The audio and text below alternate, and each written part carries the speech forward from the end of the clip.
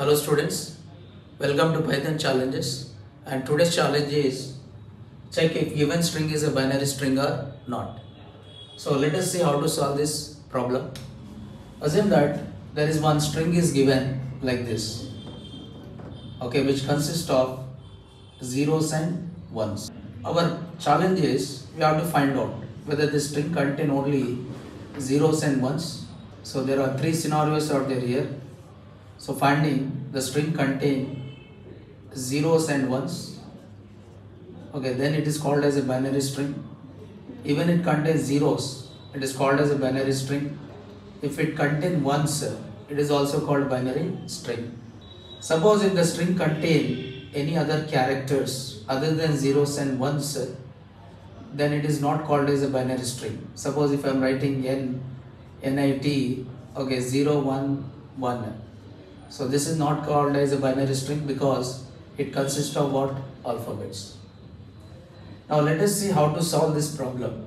Okay. To solve this problem, you have a different approaches, but I'll try to tell you with easy approach. So where convert input string into set. So once you convert input string into a set, okay, suppose if the set contain, okay, you compare the converted set with another set which consists of zeros and ones, and second one is which consists of only 1, and third one is which consists of only 0. If it is equal to any one of this, you can say the string contain only binary digits. Now let us see this practically. For example, the string is like this: str1 equal to 0, 1, 1, 0, 1. So convert this string into the set by saying s equal to set of str1. So here the string is converted to what? Set. Now here all these are strings here. So 1 and 0, all these are strings here.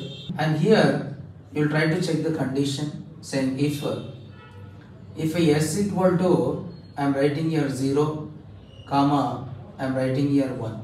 If s equal to 0, comma 1, or s equal to only 1, or s equal to, okay, s double equal to here, so either it is 0, then you are saying the string is, which string here? Binary string. Otherwise you are saying print the given string is not binary string. So this is a simple solution to find out whether input string contain only zeros and ones.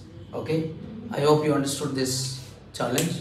For more information, subscribe NareshIT channel.